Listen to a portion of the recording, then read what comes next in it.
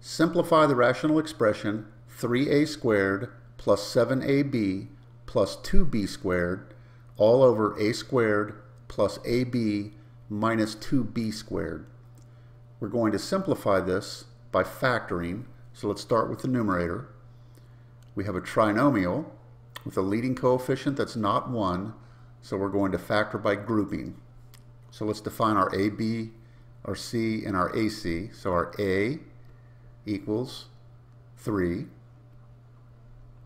Our B equals 7b. Our C equals 2b squared.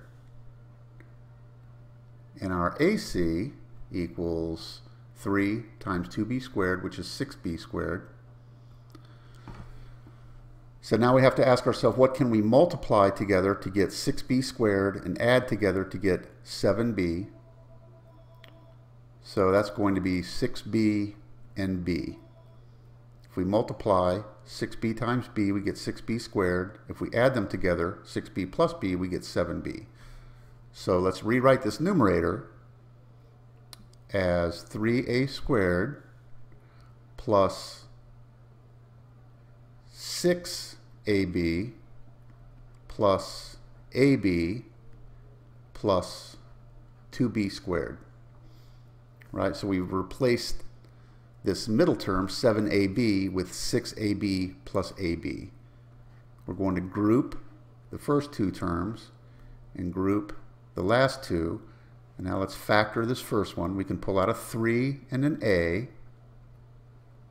Right, so 3a times a gives us 3a squared plus 2b. 3a times 2b gives us 6ab.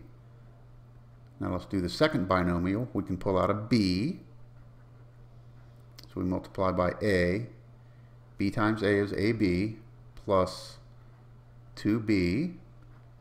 b times 2b is 2b squared.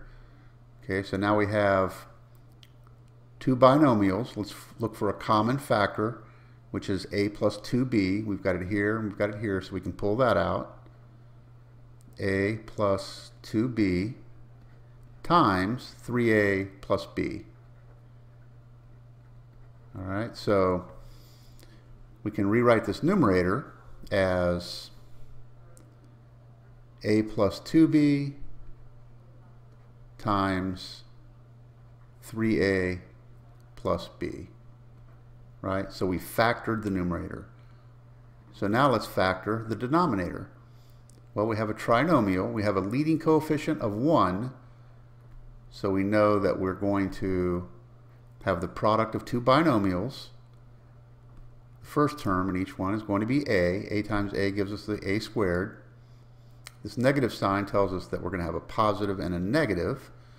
So now what can we multiply together to get 2b squared and add together to get b? Actually, we want to multiply to get negative 2b squared and add together to get positive b. So that would be negative 2b and actually positive 2b and negative b. Right? 2b times negative b is negative 2b squared, which we have here, and then positive 2b minus b will give us the b, which we have here. So our positive term is going to be 2b, and our negative term is going to be b. Okay, so now we factored the denominator. So now let's look at this and see what we can cancel. Well, we have a plus 2b in the numerator and a plus 2b in the denominator, so both of those cancel, and we're left with 3a plus b in the numerator and a minus b in the denominator.